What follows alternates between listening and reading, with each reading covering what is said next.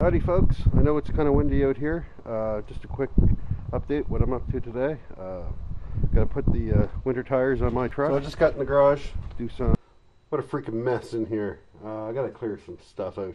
I'd like to do one of those time-lapse things where, you can watch me work and fast forward, but I have no idea how do people do that on these video cameras. Maybe someone can give me a tutorial on that. I'd like to try doing that, but no idea. I guess I'm not that inclined on this electronic stuff and all these gizmos. I just know how to push the button and talk into the camera. So I got some real mess here to clean up. I got my snowblower. Those are my tires over there. There's a tiller I've been working on and haven't done anything with since. And the beetle is in here. Oh. Not to mention what's underfoot. I have rope and tarps and just a bunch of stuff, and we're putting away the old camper van. I gotta move all this shit out first. So let's have at it.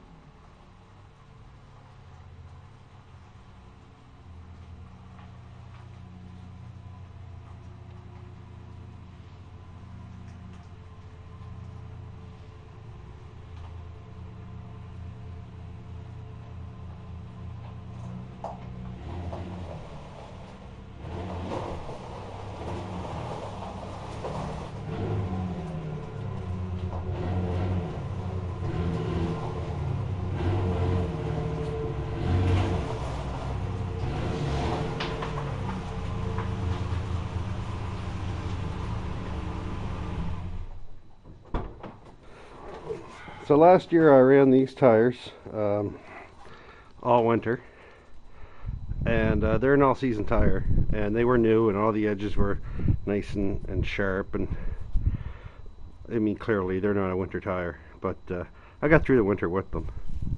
This year I'm using a little bit more of the gray matter and going to a winter tire.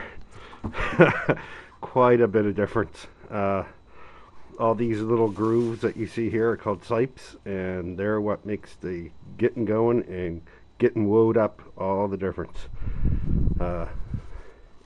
Yeah, quite a difference in tread patterns. A little bit of weight in the back, and these babies on back getting stuck. Well, I live on quite a hill. It's still possible, but certainly going to reduce the chances. Voila.